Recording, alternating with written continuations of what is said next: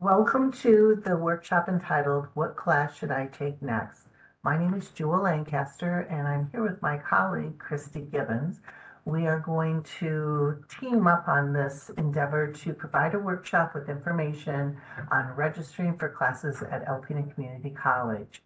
This is the time. It is early registration. So I'm hoping that this will encourage you, if you haven't registered already, to make that happen. So we'll start with what does ACC have to offer to students? And we have certificates and we have degrees. Certificates are typically found in the occupational programs. A certificate can usually be completed in less than 2 years. Oftentimes it's just 2 semesters, a fall and a spring. When a student has completed successfully all the requirements for a certificate, the student is ready to go out into the world with the skills they need to perform the job. Now, a degree, we have different degrees here at ACC. Some people say 2-year degrees, 4-year degrees. So a 2-year degree can be completed in 2 years if a student is going full time. And we have a number of them here at Alpena Community College. There's the Associate in Arts degree, the AA. It is usually considered to be the transfer degree. There's the Associate in Science degree with an emphasis on math and science, and that is also a degree that will transfer very well if a student is working with their advisor. We have an Associate in Applied Science, the AAS, a number of those degrees. And those degrees are typically looked at as terminal degrees. It means that the student finishes all the required coursework successfully and then again goes out into the work world and performs that job. And finally, the Associate in General Studies degree, another 2-year degree if you're going full time. That degree is meant for the student that just needs a degree. And oftentimes I'll have individuals from the community come to my office and say, Jewel, I just need to get a degree. It doesn't matter which one. I want to get it through it as quickly as possible. I'm employed and my employer says to get promoted, and sometimes even to retain a position, I've got to have a degree. So I'll work with the student to help that student get a degree as quickly as possible. Finally, we have one 4-year degree here at Alpena Community College. It's a Bachelor in Science, and it's our Electrical Systems degree. So if a student is not going full time, which would mean like 15 credits fall, spring, second year, 15 credits fall, spring, then a student would take longer to complete a degree, and that is absolutely fine. Doing it at your own pace and doing it well is very important, and you eventually reach your academic goal. So we're going to talk about the importance of indicating your program of study. On the screen, you'll see the ACC change records form for our registrar's office. When a student comes to my office and says, I want to sign up for my classes, I'll say, what is your program of study? When you fill out the application, whether you do it electronically or paper pencil version, you put down the program of study that you are interested in being part of here at the college. And when you make that indication, then an advisor is assigned to you, someone in that area that can help guide you with the choices that you make and how you proceed through this process of earning a certificate or degree. So figuring out what your program of study can be very important, because if you, in your mind, have changed your program of study from the one you indicated when you first started here, and you're moving along, picking your classes in this new area, and then you get ready to graduate, if you haven't completed all the requirements that may have been added on, then you would not be able to graduate. So having a program of study that is accurate can affect your financial aid, and it can affect when you are able to graduate. So very important. I also say to students when we first meet, who is your advisor? Because that is an important person to help you make decisions here at the college. If you don't know, we go to self-service and make those determinations, what's what, And then we will go on and figure out if you're in something you want to be in and make those changes if necessary. So self-service is a wonderful tool for students here at the college. It's all about you. It tells you financial aid stuff. It tells you your course catalog, advising. It's all in there. So when I go in to look at students, I go to the briefcase, which is one below the mortarboard. I do this because I look at all students. When you have gone into self-service, you're looking at just your stuff. So I go into advising overview, click on that. So back down to the briefcase. So one down from there. Oh, it disappeared. There we go. And so we have a sample student that we will be using for the purposes of demonstrating all these wonderful things that you can do with self-service. So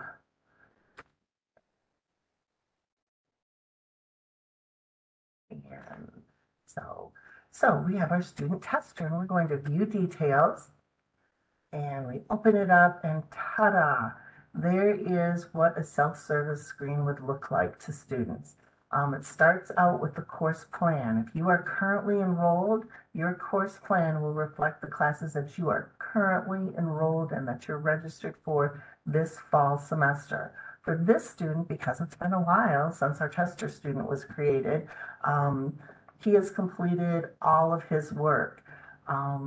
So a very useful tool if you just want to look up your schedule, see what you're in, see how many credits you're taking, maybe when the class is offered, anything like that available in course plan. The timeline can be a very useful feature too.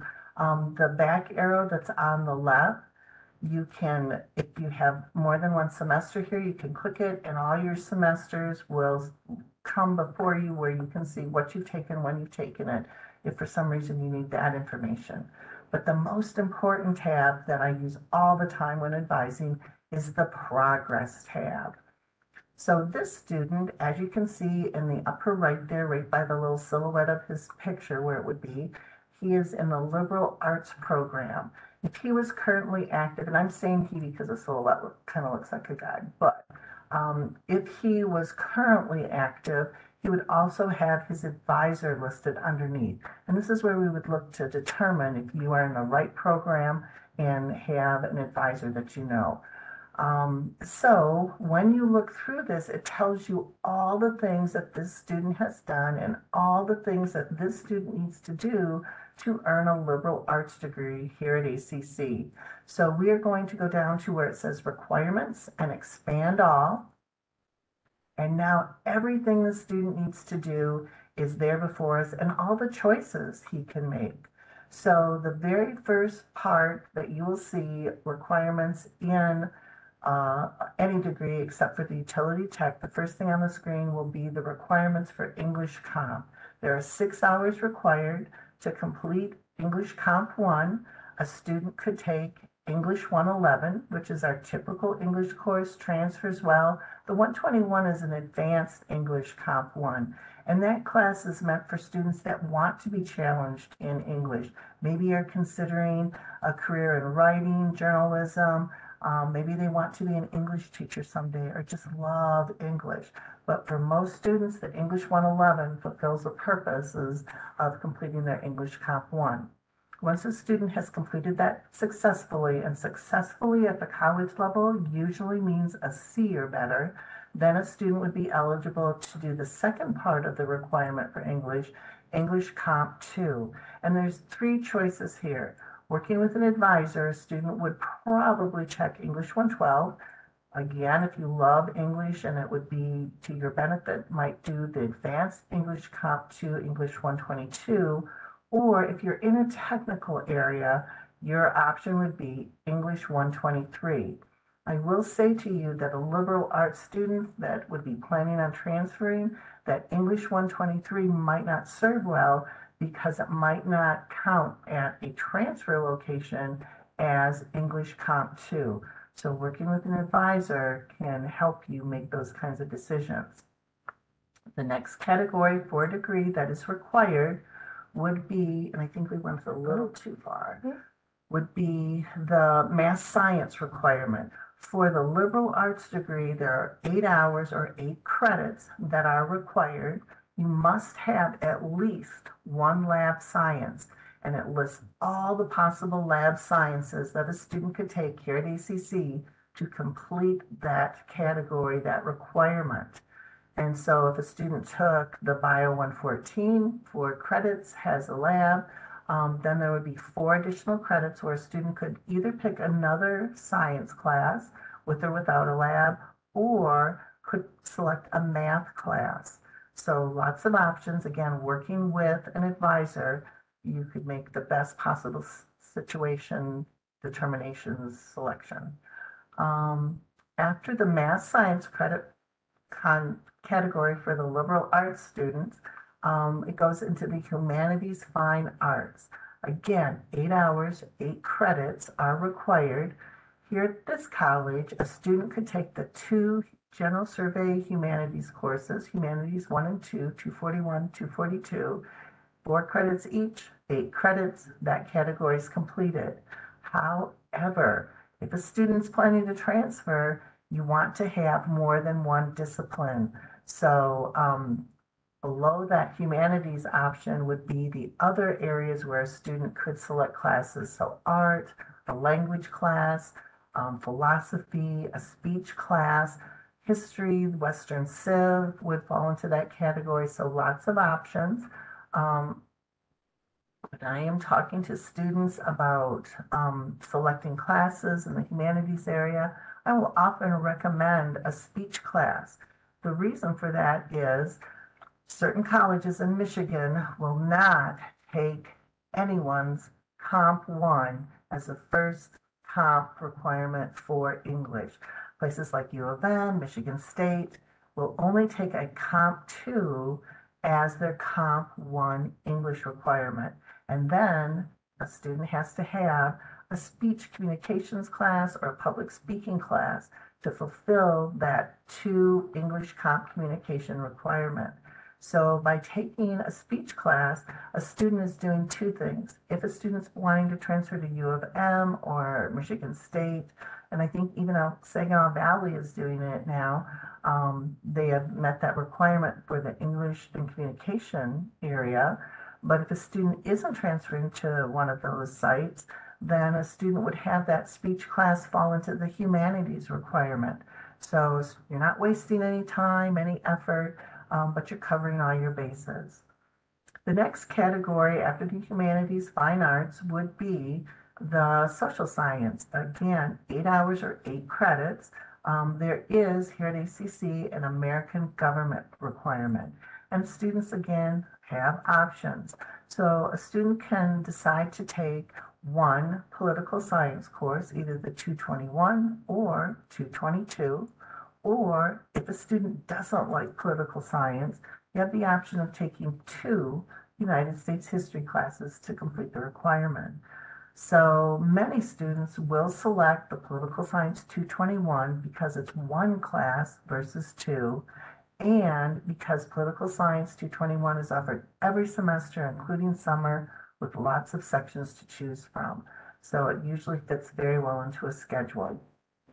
So 8 credits in the social science area, and those would be the 30 general education requirements that every college student with a degree would need to complete successfully to be considered able to earn a college degree.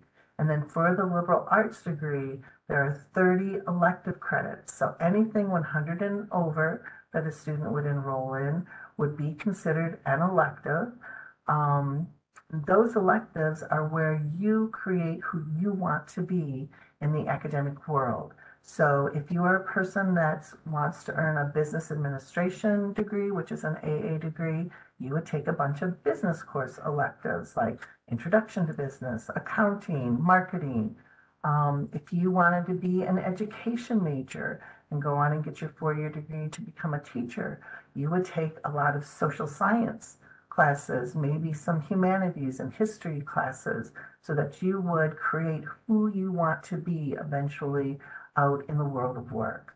So 60 credits, 30 gen ed, 30 electives, and you have an Associate of Arts degree. Another wonderful thing about this particular tab in self-service is that you could check out something else. Let's say you started out as liberal arts, but you think you'd really like to be an accounting person. So you could go to view a new program and select accounting and view it. And ta-da! There is accounting. And if you go up just a little bit, it didn't change. It should tell you that the accounting degree is, oh, there we go, an Associate in Applied Science. I just wasn't seeing it. So the Associate in Applied Science, the AAS, is a very specific degree. You're going to start out with those English Comp requirements, English Comp 1 and 2. Got to get those done for all these degrees. But now it starts changing. Instead of saying take 8 credits in math science, it says here are your math requirements. And it gives you 2 choices, the college algebra or the college algebra and trig. So to get the degree, you'd have to take one of those classes and be successful. The next area is a speech communication requirement. It's no longer saying you have an option of picking speech. It's saying here's 2 speech classes, pick one of them and complete it successfully. Then it goes into the American government requirements, same kind of options that you had before. So you can pick what you'd like to do. But the really interesting thing that will probably excite you will be the occupational specialty. If you want to go into the accounting AAS, you will not only take a lot of business courses and a lot of accounting courses, but you will be required to take a computer course, Intro to Microcomputers. You will be required to take other computer courses on spreadsheets. That would be very important.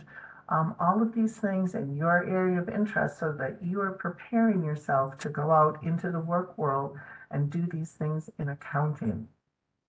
There will also be economics requirements. You'd need to take both our macro and microeconomics. So when you put all of those required courses into place, you will have 60 credits again, sometimes a little more for certain AASs, and then you would be able to graduate with that degree if you've been successful. It is important to note that for the occupational specialties that students would need to do for this degree and other degrees that are AAS, you need to earn a C or higher, and for some of the degrees and some of the classes, you need a B or better to be able to be eligible to earn that degree. Finally, the last thing that I'd like to show you today in this tab would be, again, view a new program. And now we're going to select the Michigan Transfer Agreement. So if you are planning to transfer, the MTA was created so that you can have a smoother transition to a 4-year institution. This would be just the 30 credits of general education classes that every student would need. In all of the classes that you take for the MTA, you've got to get a C or higher. A 2.0 or higher is required in each class. So starts out with that English Comp, just like all of the degrees here at ACC, Comp 1 and Comp 2. Then it goes into the math requirement. So we'll go down just a little, and there is the math requirement. Now, when we had talked about math before, lots of math options, but for the MTA, it has to be math at a certain level. So this area of the progress for the MTA shows you, here are the math classes at ACC that would satisfy the MTA. And it starts out with a new course we have, Math 118, which is a quantitative reasoning class, and goes all the way up to differential equations. So lots of choices, but you've got to complete one of those with a C or better for it to count. The next category will be the humanities fine arts. And you will notice it's similar, but instead of saying 8 credits, it says take 2 courses. And it has to be from 2 different disciplines. So that is important to note. 2 different disciplines, and it lists all the different things you can select. Another difference with the MTA is you cannot take an art class that is a studio class or performing arts class. So you couldn't take a learn how to paint class or a learn how to dance class because those are studio and performing arts, but you still have lots of choices like higher level English, mythology, creative writing, philosophy, so ethics and language and reasoning, speech classes, humanities, a survey course, the different history classes that would qualify, Western Civ. So those would be options. So 2 classes, 2 different disciplines. The next category, social science, 2 courses, 2 different disciplines again, and lots of places, lots of choices that you can make. So anthropology, economics, cultural geography, psychology, sociology, make some exceptions. We have a physical geography, couldn't take that for this category.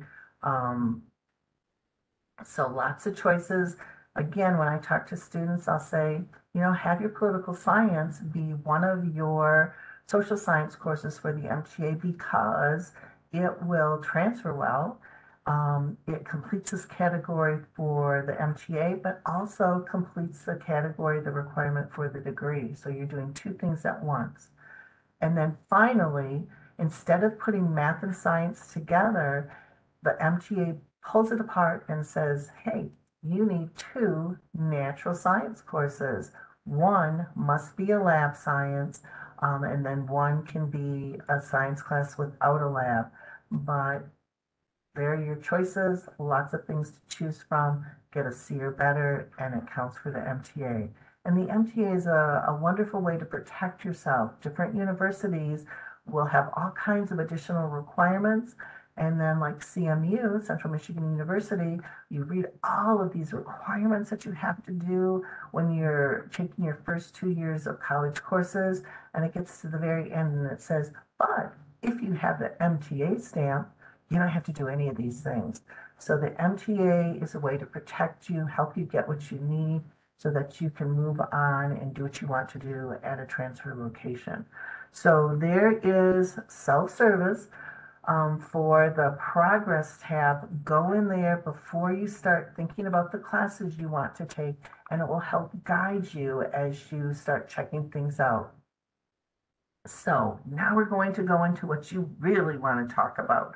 We are going to look at the course catalog, and I go to the Mortarboard because you will be able to go to the course catalog as part of your screen.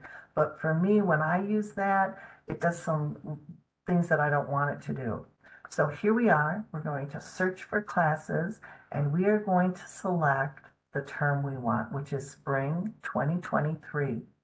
And we are going to look at different classes that are available. So we'll start out, let's say, with biology, because you want to take that lab science. We'll see what's out there. We're going to go and take a look at math, see what's happening there. And English, yeah, you probably want to do the English 112. So you go down, you select English. And let's add one more class. Let's see what's happening with the art classes.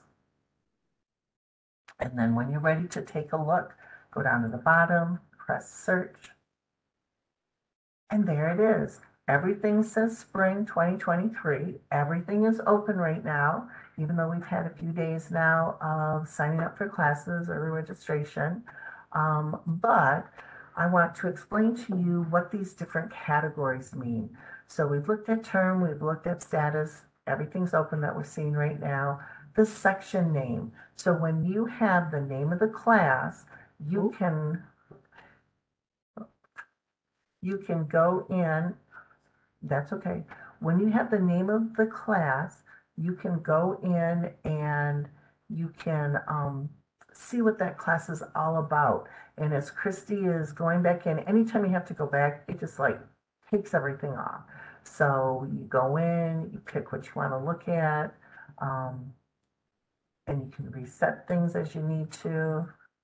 And biology, English, art, I can't even remember that.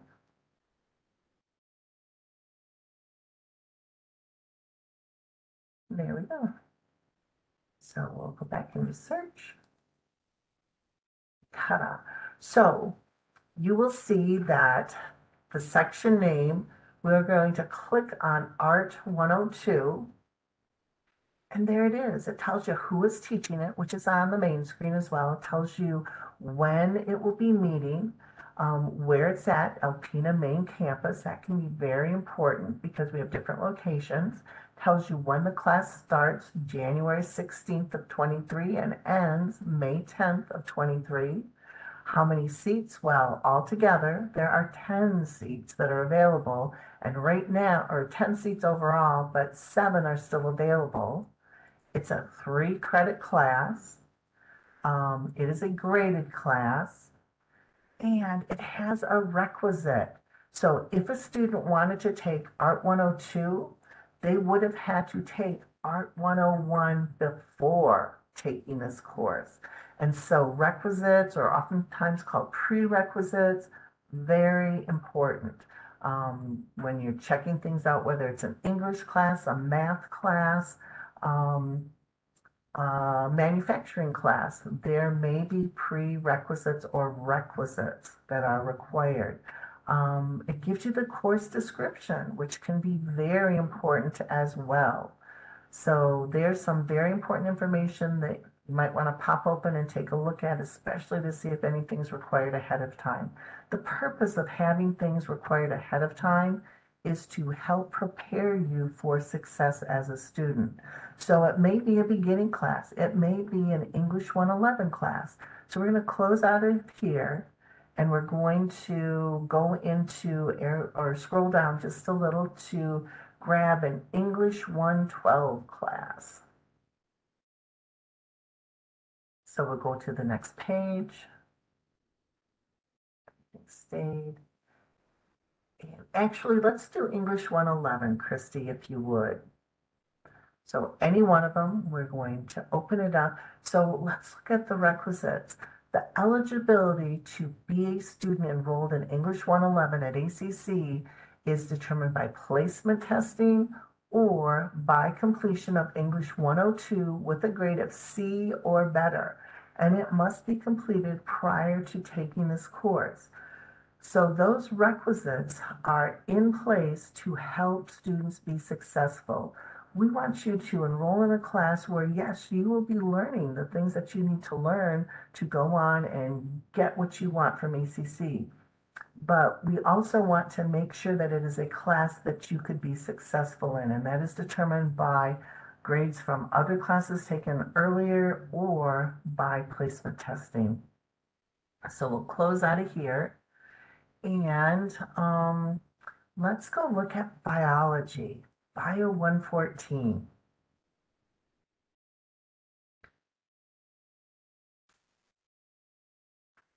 So I'm sorry. Yeah, that's a good one. Well, do you have back the page? Yes. So Bio 114, we are looking at the lecture right now. Mr. Bellows is teaching, and it says in the requisites that you need to, at the same time, take Biology 114 lab. It says you must take it prior. Here at ACC, you can't take just the lab prior. You would take it at the same time, which is called a required concurrent course. So our lab sciences, the lab and the lecture must be taken the same semester.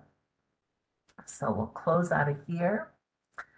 And let's go back up to the top. And we are going to look at an art class again. You will notice this is a new feature. The Art 104 has a little dollar sign kind of in a green circle. There are additional fees. So I think if you open up the section name, and there it is, additional course fees. Fees listed here are in addition to general tuition and fees charged at registration. The course fees would be $75. Many of our art classes, some of our manufacturing, our automotive, there are additional fees that will be added to what a student is expected to pay for during the semester. So knowing what these things are can be very helpful to a student. So we'll close out of that. And I'm going to have Christy arrow back because I want to look at for this term, so spring of 2023, we'll look at the computer classes, computer information systems. And she'll go down and say search. And so if we look at the CIS 171, when I talk to students, this is a recommended concurrent course. So CIS 171 starts January 16th of 23, but only goes until February 17th of 2023. It is a 5-week course. A student completes this course, gets a C or better, and then the student is eligible to take the next course, the CIS 172. And if you close out of that, and we don't have to go into it, we can just look straight across. The CIS 122 would start February 20th and go to March 31st. So another 5 weeks in the middle of the semester.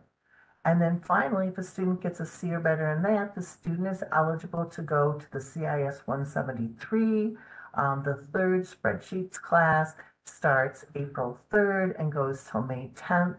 And then you have those 3 courses, 1 credit each, completed in 1 semester. It's recommended concurrent because you will use the same textbook. So instead of buying 3 different textbooks, you're only using the one. But you do have the option if you just wanted to take the first one during the semester or the first 2, it is an option with the idea that, you know what, I think I'll take that third one a year from now. Well, here's the thing. If you took it a year from now, you might have to buy a new textbook. So it's recommended concurrent, but it is not a required concurrent. So we're going to go back again to the main screen, and I want to show you how you can filter things. So we'll select the term, spring 2023, and we are going to pick English.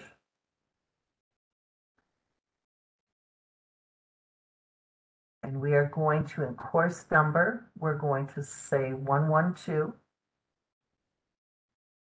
And then we are going to say, I can only come here to ACC on Mondays and Wednesdays. So we're going to click on that and then search. And ta-da, there are the English classes that are offered Monday, Wednesday only for English 112. It is important to note, you see those remote classes, they are 7,000 level, and that tells me that they are probably at a high school. And so these particular ones are at Au Gres, Tawas High School, Whittemore Prescott. So those classes, even though they're remote, might be at a time that a student that's a student here at ACC would like, they are closed to and open only to students that are at those high schools. So those things are important to know. But we can see there are 2 sections of English 112 offered. Both are still open. Mr. Sexton is teaching them Monday, Wednesday only like a student wanted. So we're going to go back again, which is going to look at some of the other ways you can filter things. So we know that you can filter things by date, but if you go down You can filter things by location. So we are going to say online. And you'll notice we didn't pick any subject area. We just want to see all the online classes right now. So when we do a search, every single class that we are offering online at ACC will show up. So there'll be a few different pages of them. And if you are a student that I've got to have online classes, this is one way to see what's out there. And you'd still pay attention to all the other things, do I want to take 3 different sections? Do I meet the prereqs or requisites? All of those things would still be part of what you want to look at. But if you need online and are trying to put it all together, this is one way to just see everything that's being offered this semester. So going in, if you're going to meet with an advisor and looking ahead of time, that's a great thing to do. I do advising over the phone, and oftentimes, since I'm looking at my screen, the student will bring up their screen at home, and we have a very good conversation for advising so the student can make plans. So lots of good things that the system can do. Take advantage of it.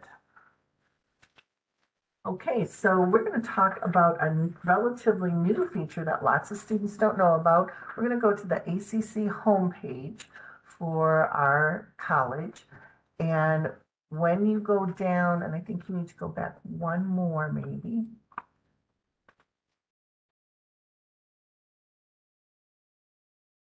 Okay, and going down to the very bottom of the home page, you will find popular links.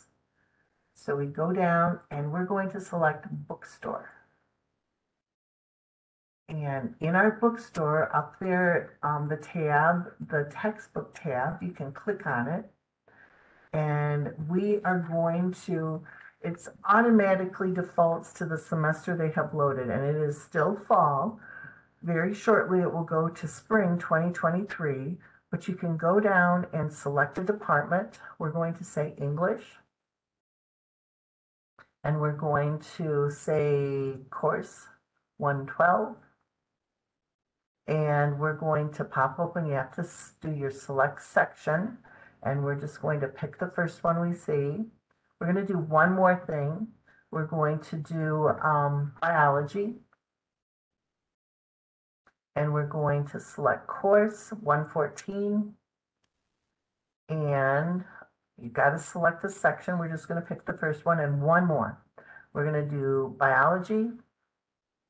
We're going to do 114 capital L. Good. And a section. Now we're going to go down and we are going to grab those materials for 3 courses. And ta-da, there they are. So for this particular class in English with Dr. Homola, this is the textbook that the students needed to get for the class. It tells you the price range. It tells you if you can rent a digital version. It tells you if you want to buy, here are the used and the digital. There's no new ones available out there for this one for a bookstore. Biology 114 with Mrs. Kelly for the lecture tells you rent, buy, here's the cost, the addition, all those good things. And then if you go down to look at the lab, which is on the screen, the 114, it tells you there are no books required for this course. So you can get a good idea of what you'll be spending on your textbooks when you're ready to purchase them. But here's the other thing. You have an option of looking other places to see if you can get a better deal for your textbooks. If you decide to do that, you need to have the ISBN number. That is the unique identifier for that book, the edition, the version can be lots of different variations. So you need the ISBN number. It's got to match exactly. And then you can go out and see if you can find that textbook in a format or at a cost that is more appealing to you. So this is a lovely feature. I go with students and look at this because again, you want to be able to plan for what is it going to cost for the new semester for my classes. So check out our website for textbooks. The next thing we're going to talk about that I've kept saying this word advisors, advisors. We're going to go back to the PowerPoint screen and we are going to look at the advisors and the relevance of advisors at ACC. So everyone, whether you know it or not, is assigned an advisor, which is an important guide. Our advisors here at ACC are usually full-time instructors. I am a general advisor. The purpose of the advisor is to help you develop your college plan. They can provide transfer information and career information. If you would like to meet with your advisor for registration, and I highly recommend meeting with an advisor, whether it's me or your advisor of record, you need to get a hold of your advisor. If you're enrolled in one of your advisor's classes, you will have the office location, office hours, contact information such as telephone and email right on your syllabus from that instructor who is your advisor.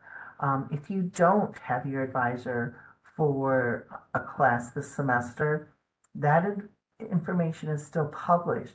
And when I meet with students, oftentimes I will print out their advisor's schedule. And so here we have an example of Megan Cameron.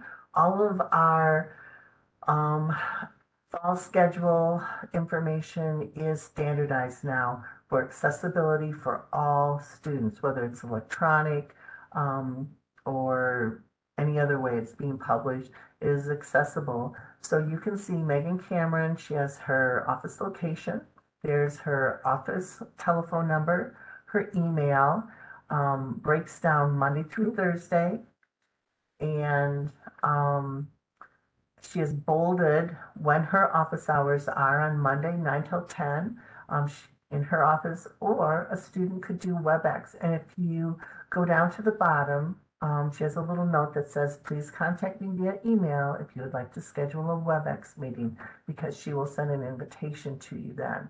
She's also noted that during final instruction week, the 16th week of courses here at ACC, her office hours will change because everybody's schedule changes at that time. So this information is published so that you can have access to your advisor outside of Megan Cameron's office store in BPC 126A. She will have this posted. This is very important information. So consider getting a hold of your advisor. Transferring. I talked about transferring as we were looking at the MPA, that important stuff. So the Michigan Transfer Agreement is designed to help it be smoother. If you are thinking of transferring, I highly recommend that you meet with an advisor. Meet with your advisor of record. They will have information. They might be able to share with you where they went to college, got their degree, what their experience was like. I'm a general advisor, so I do lots of research on transfer for students, but gather your information on those possible transfer sites you're interested in. Communicate with the representatives of that site, whether you're doing it email or phone or in person if they've come to our campus. Communicate with them, ask some questions. And I tell students, by the third time you're contacting that person, they're getting to know you and they'll say, hey, I was thinking about you. I have this information that you might be interested in. And then transferring, you should apply early because it will make you eligible for certain scholarships that will eventually close. Meet all those deadlines. So the next screen we're going to look at is an example of a virtual transfer event that took place November 3rd. There will be other ones. This is the Grand Valley State rep, or Grand Valley State University rep, Mike Eichenberger. And I have also told students, you might not realize that you applied here to ACC. It didn't cost anything. It was an easy process. At universities, they often charge fees just to look at you. And if you are applying to 2, 3, 4 different transfer sites, it could get into the hundreds of dollars because it's $30, $40, $50, $60 for them to take a look at you to decide if they will let you be admitted to their university. So talking to a transfer rep, as they get to know you, many times they will offer you a fee waiver for those applications and save you $30, $60. This screen shows some of the things that we've done in the past. And COVID certainly changed things. Um, in the past, transfer reps would come to ACC and they'd have a table, usually outside of our bookstore, which is a nice central location. Those reps would sit there, answer questions about all their programs at their university, give you a little bit of swag, maybe, pens and lanyards, all those good things, and possibly fee waivers. But since COVID, we're seeing more virtual ones. So we just have to see what will happen. Right now, Mike Eichenberger was the only person that's scheduled so far this year. So I'm hoping it will pick up come spring semester. There'll be more reps that are reaching out to ACC students and providing those opportunities to get information. So look for those reps. And again, if you have questions, talk to your advisor, come and talk to me. We want to get you the help that you need. So our ACC Registrar's Office. Our ACC Registrar, Sheila Roop, is a source of information. The office is located in Vandler Hall, 108. You've got all the phone numbers there. There's their email where you can send things to them. They have a fax, but they help with registration. They get you registered. They can answer any and all questions. When you're getting ready to graduate, they do the graduate review, Sheila does, and I call it the audit to make sure you've gotten all the classes that are required for the degree completed. They will do the MTA review, so you'll get that stamp as you prepare to transfer that could protect you. And they can do transcript requests. You go in, you tell them where you'd like your transcript sent, and then they are official. Anytime a student can put their hands either physically on their transcript or using a computer looking at a transcript, it is unofficial. But when a registrar office sends transcripts out, they are official and other colleges will accept them. So talk to Sheila, talk to the other people in the office, get your things taken care of. Early registration. So it has begun. It will continue through the end of the semester and into central registration. But be aware, as I said, final instruction week, that 16th week, advisor schedules are changed. And oftentimes advisors will not be available because they're testing students, they're helping their current students wrap things up, and they just don't have the time to meet with someone who would like to register for classes. So do it early, get the classes you want at the times you want. That's my recommendation to you.